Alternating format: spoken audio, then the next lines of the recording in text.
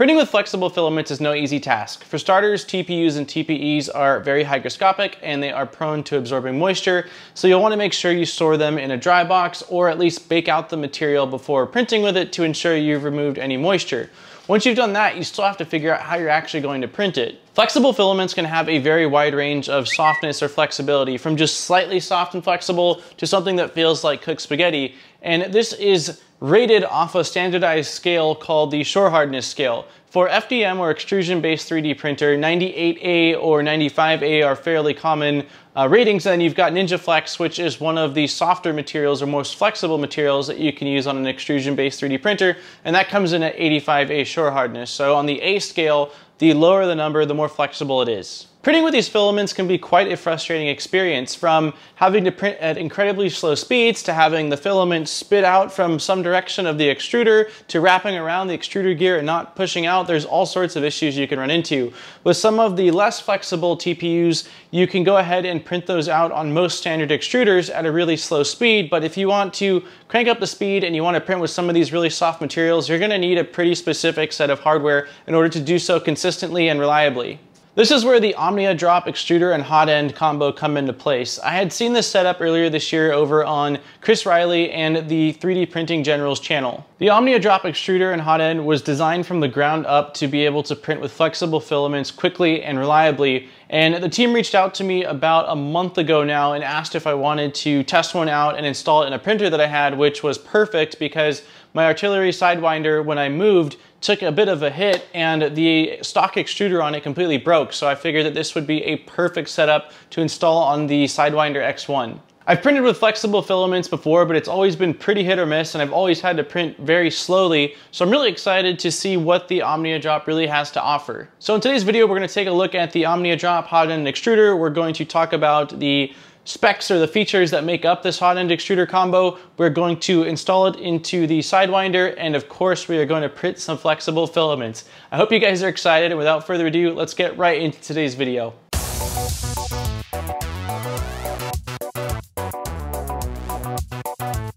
Starting out, let's take a look at the features of this setup. The extruder uses a 5:1 gear ratio using planetary gears. This will allow for a smaller stepper motor to drive the entire extruder, which in turn will result in a lighter X gantry. This is important since it is a direct drive extruder, and having less weight will mean that you can print quicker without having any additional ghosting or chatter from the weight being thrown around. The extruder uses dual stainless steel gears, which ensures that the filament is not going to slip and will provide you with very consistent extrusion.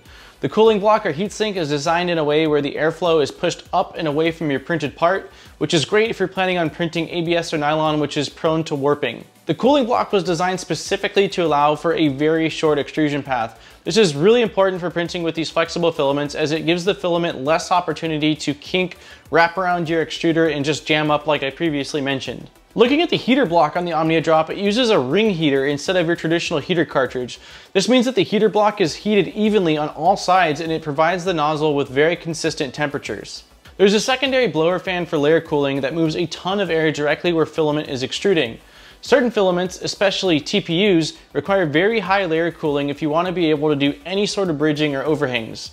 The nozzle on this setup is a standard brass nozzle, which uses the E3D standard sizing, which is great because if you want to swap it out for something else, you've got a ton of nozzle options. The printed parts of the OmniaDrop are printed in PETG, with the planetary gears using a filament from Aegis that's known for having very high abrasion resistance. This is great because with these gears spinning the whole time that you are printing, we want to make sure that they last a really long time. I will say that just looking at the OmniaDrop when I received it, I was very impressed with the amount of thought that's gone into its design. So now that we've talked about the specs that make up the OmniaDrop Extruder and Hotend, what does the install look like? Well, you are going to have to print out a mounting bracket for your printer. Luckily, if you've got a Ender 3 or an Anycubic i3 Mega or a Artillery SideWinder or a Prusa printer, those brackets have already been designed by other people, and so you can just print them out and mount them onto your X gantry. For others that don't have an existing mount available, you will have to model a mount that goes onto the X gantry. I will say that the mounting solution on this is really easy, and so even if you've just got pretty novice CAD skills, you should be able to draft up something that will allow you to mount this to your printer. Like I mentioned, I'm installing this in the SideWinder, and there was actually two options, so I found one that I really liked over on Thingiverse, and I went ahead and printed it out in 50% infill with 4 or 5 perimeters, and it was in black PETG. The OmniaDrop does come pretty much assembled, but I did need to screw the nozzle into the heater block and then screw the heater block into the heat break, which is really easy to do. You just screw the nozzle in all the way, back it out 1 turn, and then screw that onto the heat break and then tighten the nozzle down. We will need to make sure to retighten the nozzle once we've heated up the hot end, because the hot end will expand when the metal heats. Now that we've got the OmniaDrop mounted, we need to wire it to our 3D printer's board. For most people, this is going to be a piece of cake where you just take the 2 fans cables, the heater cartridge, and the thermistor, and just take those cables and plug them into your board on the back of the printer wherever it's mounted.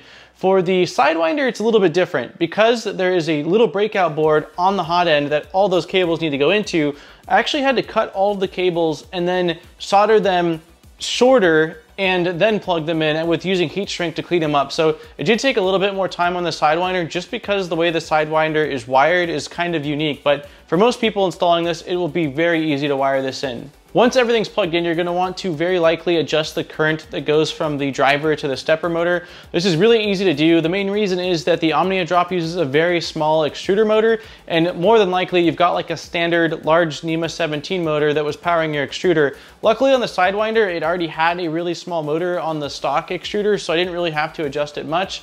But if you do have a bigger extruder or the standard motor that your printer came with, you should check to see what your drivers are set to and adjust them. Now that we've done that, we can go ahead and turn on the printer, heat it up to 285, and then tighten the nozzle.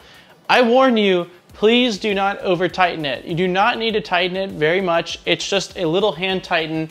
I had been installing this late at night during the work week, and it was about midnight, and it was the final step that I needed to do, and I put too much force. I don't know what I was thinking, and I completely shattered the heat break. And this is not unique to this hot end. That can happen on any hot end that's out there, and I've done plenty of them and I know better, but please learn from my mistake and do not over tighten it. All you're gonna be doing is taking 1 wrench to grab the heat break, another little wrench to grab the nozzle, and you're just gonna slightly turn it with your hand. You don't need to don't put your arm into it. So please, just a warning, do not do that because it sucked. Now that everything is mounted and it's wired in and it's tightened, the last thing we need to do is just adjust our E-steps, which have been provided by the manufacturer and is really easy to do with a terminal, and then run a quick PID tuning, which both of those things are standard, and it's what you would want to be doing if you ever swapped out it with any extruder or hot end on your printer. I'll put links down below on how to do both of those things, like article or video. I know that 3D Maker Noob did a really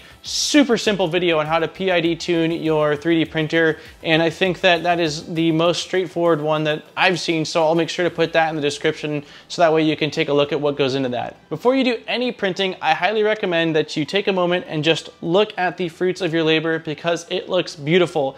If you haven't already, I highly recommend going to grab a cold drink and just sitting back for a moment, because now the fun starts. OmniaDrop does have recommended settings for NinjaFlex and Diabase X60, so if you do plan on printing with either of those filaments, then I would recommend copying the settings that they have on their website into your slicer, and at least using that as a starting point. For me, I hopped over to Cura and I opened up one of the generic TPU profiles that comes baked in, and I just swapped out the settings with the ones provided by OmniaDrop.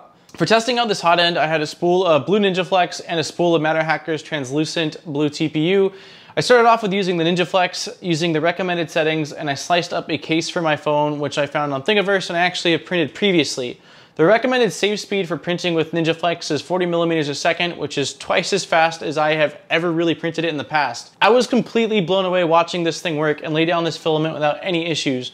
When the phone case completed, I ran a few other smaller NinjaFlex prints with speeds anywhere from that 40 millimeters a second all the way up to 80 millimeters a second. At 50 millimeters a second, it seemed to print with very little difference in quality, but I did run into some under extrusion when I went north of there. I think that you can probably push it faster, but you'll likely want to spend some time playing around with it. And for me, 40 to 50 millimeters a second on NinjaFlex prints are more than sufficient. Next, it was time to print with the MatterHacker's TPU. This is a less soft material at 95A shore hardness, but still pretty soft. So I went ahead and imported the phone case once again because I like options. They're different blues and they have different kind of like stretchiness or rubberiness to them. And I sliced the phone case at 60 millimeters a second, which is as quick or not quicker than I print most standard materials on any of my printers. On any of the machines I normally use, if I'm printing with a TPU at all, I would never dare go above 30 millimeters a second. So this was twice as fast as I would ever normally consider going. Well, I'm incredibly pleased to say that at 60 millimeters a second, the OmniaDrop had no hiccups at all, and I was so pleased with the results that I ended up printing in 60 millimeters a second with this material for all the rest of my prints. I printed out a larger version of my buddy Chuck from Filament Friday's chest pond, scaled up to 200%, and it turned out beautiful. I even found a model over on Thingiverse of some TPU flip-flops that I thought would be an awesome gift for my buddy's kid. The entire flip-flop, including the black straps, were printed at 60 millimeters a second, which to me is completely mind-boggling. I was hoping for good things from what I had previously seen, but from what my experience has been like with these materials, I could not have been more pleased. Now this Hotend won't have any issues printing with your standard materials like PLA, ABS, PETG, or nylon, but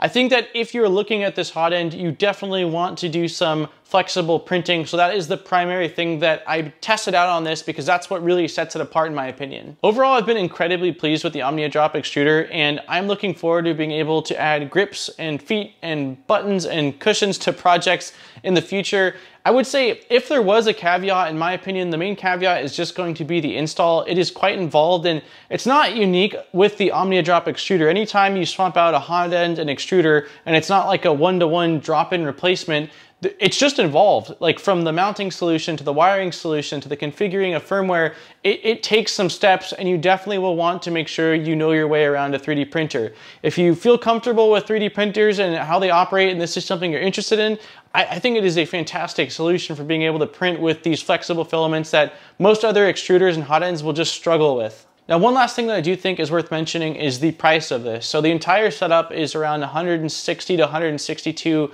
US dollars, which isn't cheap for a Hotend and extruder. There's a lot of low priced options out there, but this is intended, in my opinion, for someone that's looking for a performance Hotend and extruder that has very specific capabilities. So if you're someone that's building a printer from the ground up and you're looking to use really quality components, or if you're upgrading your printer and want to get something that's really top tier, you know, or again, if you are someone that just needs something that can print with flexible filaments consistently and reliably, then this is the setup for you. If you're someone that's trying to get just the cheapest components you can, then certainly there are other options out there. But for what this is trying to accomplish, I think it is really impressive, because this also is not a huge team. I don't know the exact scale of this operation, but it's definitely a much smaller operation than some of the other manufacturers out there. And with what they've done so far with this OmniaDrop, and again, the level of detail they've put into it, it is a really impressive kit. If you are interested in finding out more or purchasing one for yourself, I will place links down below in the description. And